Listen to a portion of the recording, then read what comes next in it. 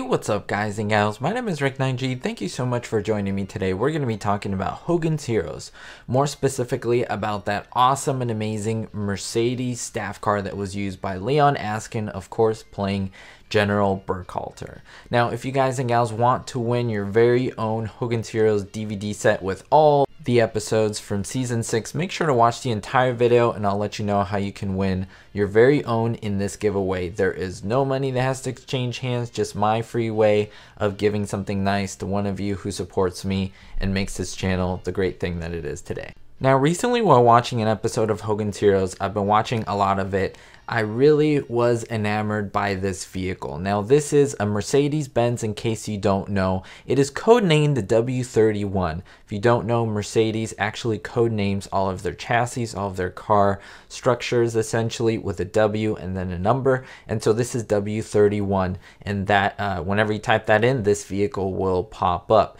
It's a Type G4 vehicle and a German one, of course, from the 1930s. It's a 3-axle off-road vehicle, primarily used by, of course, Schicklgruber himself, but of course by a lot of the staff and those in command during the Wehrmacht in 1934. Now, the vehicle itself was produced from 1934 to 1939. Now, only a total of 57 were produced. Now, if you know about vehicles and cars, you know that sometimes for the mass public, you get hundreds of thousands of a specific model that are created. Only 57 of these were made pretty much in Germany at the time. Now, it's actually something that's pretty impressive that they were able to get one of these for the Hogan's Heroes TV show. It actually appeared in other shows created by Desilu, which is very interesting as well because, of course, it was on set, it was ready to use. Now, this vehicle was an 8-cylinder engine, and as I mentioned, this is the upper echelons of the regime that would use this vehicle in parades and inspections. And anytime you see Burkhalter making an entrance, an appearance onto the show, you do see him riding in this high and mighty, of course, emulating his own boss and looking pretty awesome himself. I just think it looks really awesome because you have the 6 wheels, you have the 2 other spare wheels right on the front fenders. It's a really cool looking car. As I mentioned, it's an off-road vehicle going only about 42 miles an hour maximum, but it could hold 7 people in it, and you wouldn't believe that to this very day there's only 3 that exist in original form. Now, you may see others, but they're of course in not original shape. Now, let me tell you about all 3 of these. The first car was used during the annexation of Czechoslovakia, and it's currently housed in the Sinsheim Auto and Technik Museum. I have to make sure I get that right. So in Germany, you can see this today. Now, it is in a restored state, but before this, it was actually converted into a fire engine, which is really interesting. Now, another one of these 2 was a gift from Schicklgruber to General Franco from Spain, and you can actually check out this card today as well. It is a property of the Spanish royal family and is in its present form. Again, it is in original shape. And lastly, guys and gals, the third one is the one that we see on Hogan's Heroes. It's very interesting to note that they were able to get it. It is in running condition, but my question is, guys and gals, where is it now? That's what I want to know.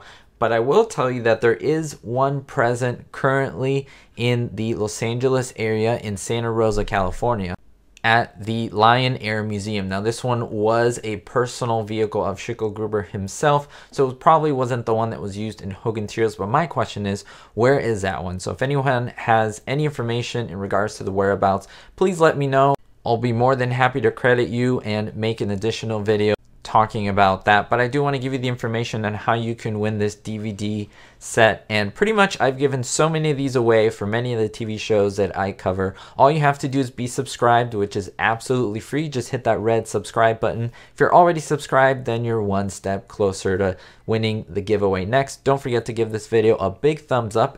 In the comments down below, don't forget to leave any comments relating to video that you want, and the code word is staff car. So as long as you have staff car in the comment, you will be eligible, of course. And lastly, leave me your contact information in the description below, not in the comments. I'll leave a link for you and you can fill out that so that when the person is chosen, I can mail it directly to you. We'll see you next time, guys and gals. Thank you so much for the support as always, and don't forget, be hopeful.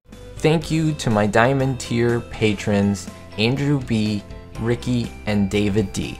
And thank you to every single one of my Patreons where I have exclusive content. Be sure to look in the description below for merchandise, Patreon exclusive content, as well as playlists where you can find other TV shows and sitcoms that I think you'll enjoy. We'll see you all next time.